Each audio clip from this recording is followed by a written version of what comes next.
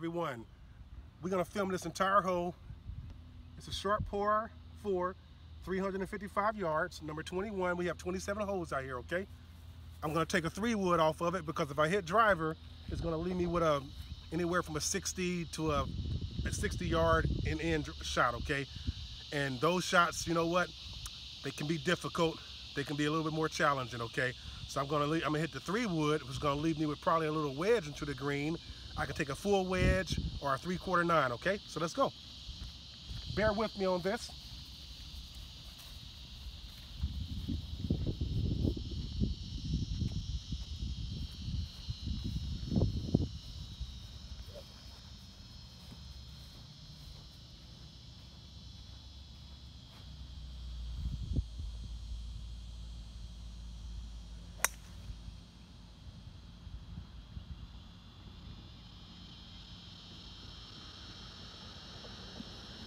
Okay, I actually smoked that ball right down the right side of the fairway, and let's see what we have, okay? So bear with me. We're gonna go up here to the ball, get the distance mark on it, and play it from there, okay? Course management, okay? Like this is a short par 4, 355 yards, okay? Everybody want to pull a driver out on every hole. They want to hit the big stick. Believe me, I understand it. I get it. But sometimes you can put yourself in a predicament. If you're a pretty long hitter of the ball, and I normally average anywhere from 275 to 285, 290. So I know if I hit that shot, it's going to leave me with a 55, 60 yard half wedge into the green, which is a little bit more difficult of a shot to play. I can draw back on it. I can hit a 3-wood, and it leaves me perfectly. And as you're going to see, like I said, I have 100 yards into the green. We're gonna get out the cart and they go to 100-yard marker right there. And let's go over to the ball. We got 100 yards right here to the green. Okay. Alrighty. So we got 100 yards. I'm gonna hit a 53-degree mirror wedge, which is my gap wedge, and it's my 100-yard club. Okay, so just let's work with it. So you look at your target. You pick a line out where you want to go with it, okay? You commit to it, and you walk into your shot and do your routine.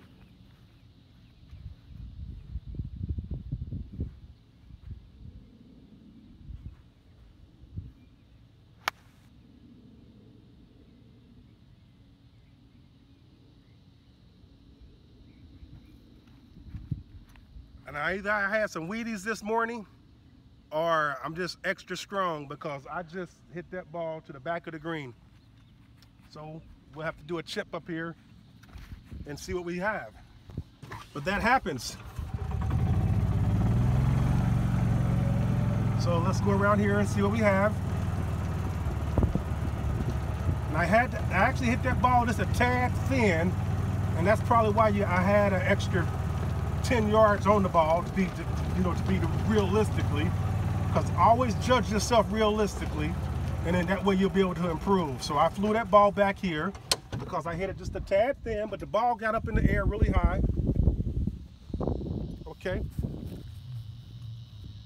Sitting down in rough, but we should be okay. I'm gonna pivot my weight. I'm gonna tighten the last 3 fingers on the left hand, on the lead hand.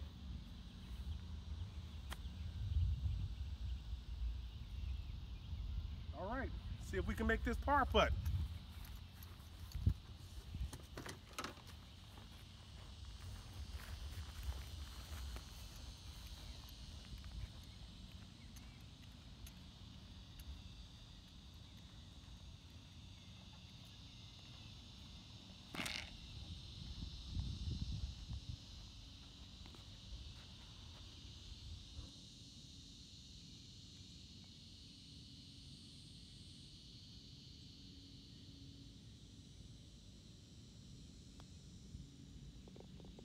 Okay, so short hole, should have been a birdie hole.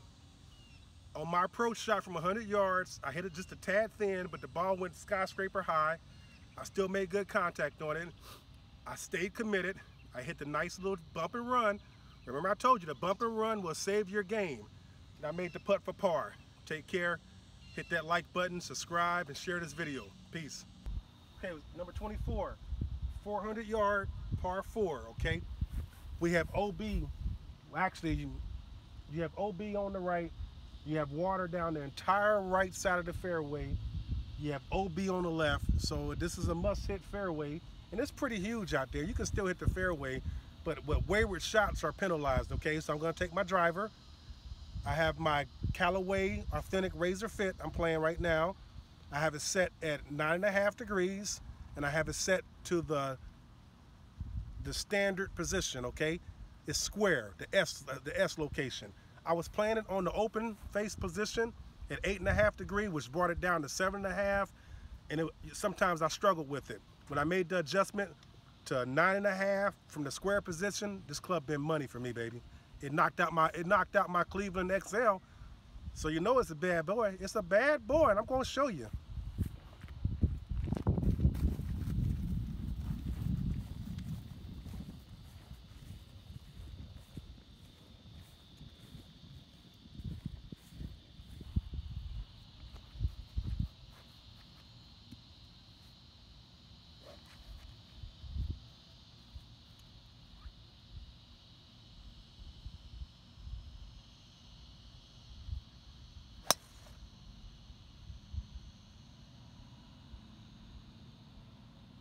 Ooh-wee.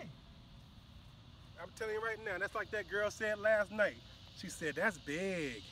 That drive right there was big. Let's go see what we got, okay? Remember to have fun out here when you're golfing. If you're not having no fun, pick up another sport. Pick up another hobby. Because golf is the best game in the world for me personally. And when I'm out here golfing, I'm making sure I'm having major fun. It takes the tension away. It reminds me that I'm special because I get to golf when other people don't get to golf. A lot of people are struggling right now with the hurricanes and the weathers and the earthquakes that we're having. And the only thing I'm worried about is if I'm going to hit this fairway or not hit this fairway. So remember, keep everything in perspective when you're out here. Have fun on the golf course. It will remove your tension. I'm telling you right now, it will remove your tension, okay? So my ball is sitting right here. Here's the one, I'll show you the 150. And we're gonna go across to my ball. So here's 150 right here. And then my ball is about 20 yards in front of 150. So I have about 130 to the pin. Well, 130 to the front, the pin's all the way in the back, okay? Alrighty.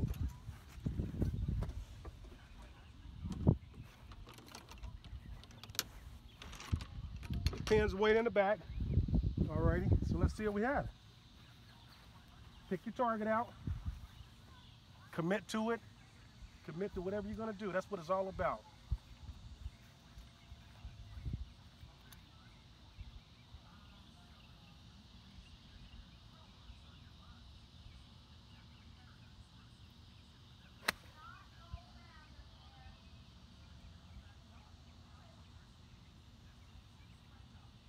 Okay, not bad. I'm right on the first cut. Got a bunker on the right. I should have challenged the bunker and this blew it right over the bunker with my draw, my standard draw. But the thing about golf will make you make adjustments out here, okay? It will make you make adjustments out here, all right? Got ponds, canals, all over here. You have to be careful because we do have the alligator guards out here. We have the poisonous snakes. We have it all out here, okay? Matter of fact, my assistant will walk over here and she'll show you the water. Show them the water and everything. And show them where you played from. Way back there. Show them the left side of the fairway.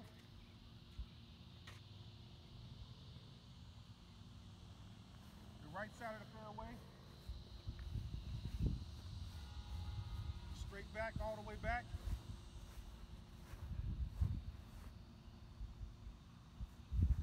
Okay.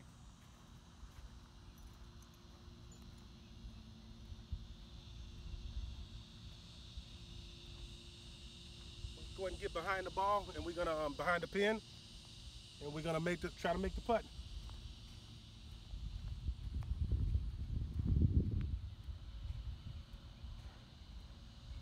Let's put Pep in that step now. For the flag. And you can stand there and film right there from where you are.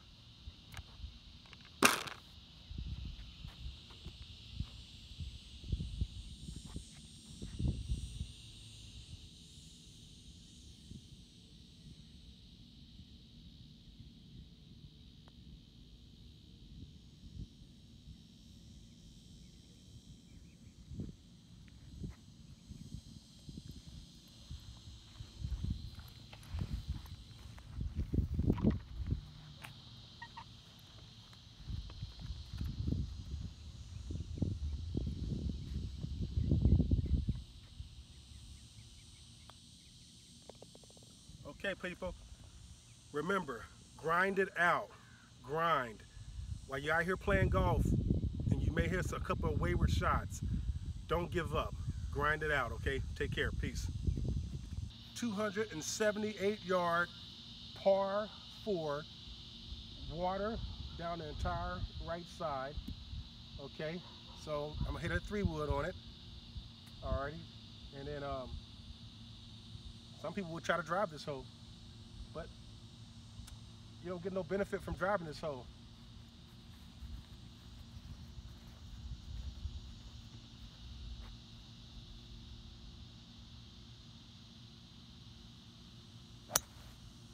My hand slipped. My hand slipped on that one. All right. Okay, folks. I play without a glove, and you can see the shaft is, the grip is slippery, and it slipped right out my hands on that one. But that happened. What I should have did was dry my hands off, dry the grip off, make sure everything was right, and then take the swing. That's part of your course management. So now, on a very easy par 4, I find myself hitting a 9-iron into the green when I could have been hitting a little flip wedge. All right.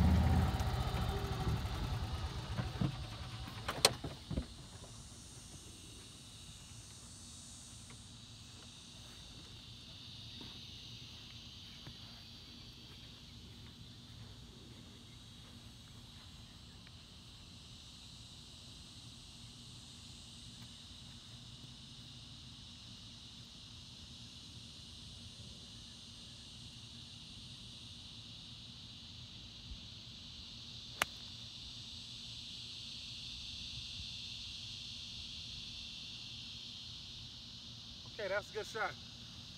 Good recovery. That ball stayed the way the whole time, but I think it checked. Wait a minute. Always take care of the golf course, okay? So, you got your sand. Fill your divot up, and then you're done for the day. So let's take it down here to the course. As you can see, I'm gonna show you the water down the entire side, okay? On this course has water on 90% of the holes. We have fairway bunkers. We got greenside bunkers. We even have European waste bunkers where you can grind your club in them, okay? And good recovery shot. Tee shot was terrible, but I stayed committed to it. Remember what I said before about grinding. No matter what, keep grinding when you're out here. So I hit a terrible tee shot, right? You've seen the best in the world hit terrible tee shots. But I stayed committed to it, and now look what I have. Right here, I got a putt for birdie, okay? You go ahead and take the flag out and stand behind there, and we'll see what we have. Thank you.